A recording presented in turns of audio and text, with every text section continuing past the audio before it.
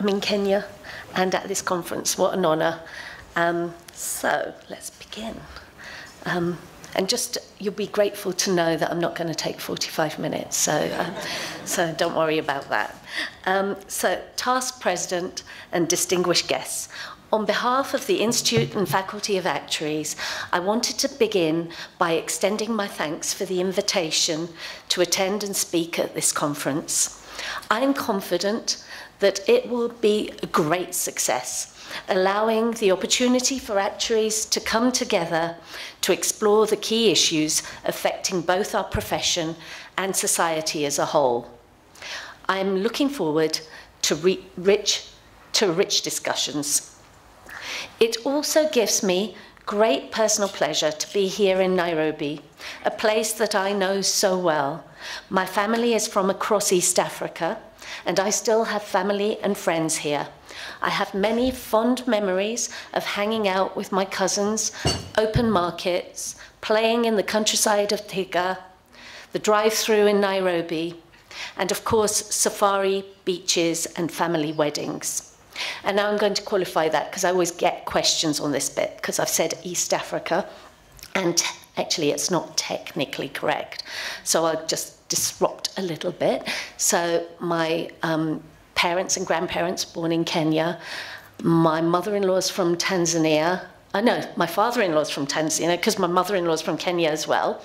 And my husband was born in, no, I won't go to that yet. My brother-in-law is from Uganda. I've got an aunt-in-law from the Congo. And the bit that breaks the East African bit is my husband was born in Zambia. So actually it's across Africa. So, so that might sort of change a line of questioning. But I was born in Bristol, and and so there goes that one.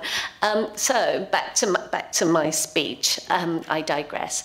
So this year has marked the 175th year since the birth of the actuarial profession, and also 100 years since the first woman was admitted as a fellow. It is a landmark year. I believe that it is an exciting time for the profession here in Kenya too. And I have been hearing directly from our members about the significant opportunities for a country that has huge ambition. It is clear to me that the actuarial skill set is already highly valued, with our unique breadth of skills coupled with a deep social conscience in enabling us to deliver value to both business and wider society. And as we find ourselves in an ever complex and challenging world, our role as actuaries becomes increasingly important. Business and governments alike will need strong analytical minds, good communication skills, and the ability to understand and evaluate future scenarios to help ensure the right decisions are made at the right time. Actuaries have long been valued for their skills in insurance and financial services. However, I have always felt that the opportunities for actuaries are infinite. Actuaries have already moved into broader business roles, including the C-suite, banking, and social responsibility. And I am a firm believer in the fact that there is no longer a typical actuary. As actuaries, we're only limited by our own ambition. We need to be clearer and stronger in the value we offer and be confident in the diverse range of skills and expertise that we bring to any board table. I believe in dispelling stereotypes and promoting a more accurate, nuanced understanding of the profession. For example, while actuaries have a reputation for being analytical and detail-oriented, this doesn't mean they don't collaborate. Consensus building is an essential skill for actuaries, and many actuaries work together in teams to solve complex problems and to develop new products and services. We should also not be afraid of the future. It is true that AI and machine learning have the ability to change our world, but as actuaries, we should embrace technology and continue to carve out our own space, utilizing technology to deliver additional value. Being bolder embracing technology, and diversity of thought. These can all be achieved if we have the right mindset. As professionals, we are underpinned by technological knowledge, professionalism, and ethics. We must add to this, adopting a lifelong learning and growth mindset, including being champions for change. This will help us all to open up to the opportunities that are before us. Now back to my theme of collaboration. So I'm a strong believer that we encourage actuaries to be more than just problem solvers, promoting a learning mindset that encompasses using judgment, empowering creativity, and applying professionalism.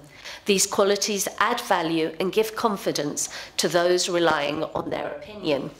The key to adding the greatest value is being able to articulate views in a way that engages the audience and allows actuaries to contribute to the discussion. This requires that what we all call soft skills, but these aren't really soft skills at all. We can develop these skills by unlearning some of the behaviours that have served us so well in our qualifying journeys.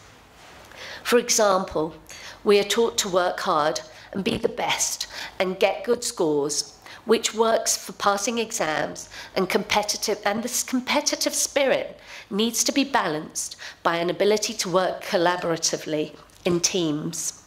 I believe deeper collaborations with actuarial organisations around the world can help to amplify the voice of the profession and provide a stronger and more unified message to stakeholders.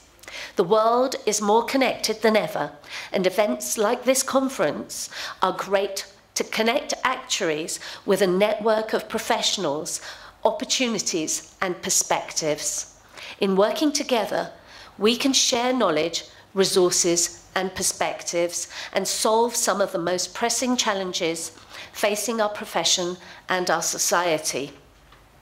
And as we move forward, we have great strength as a profession.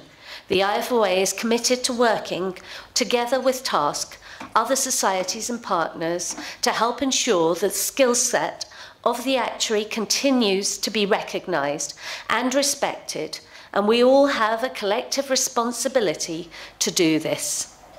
I am confident that together the profession will continue to go from strength to strength, something I know that we all want to see. Thank you again, and I wish you all a successful conference. Thank you.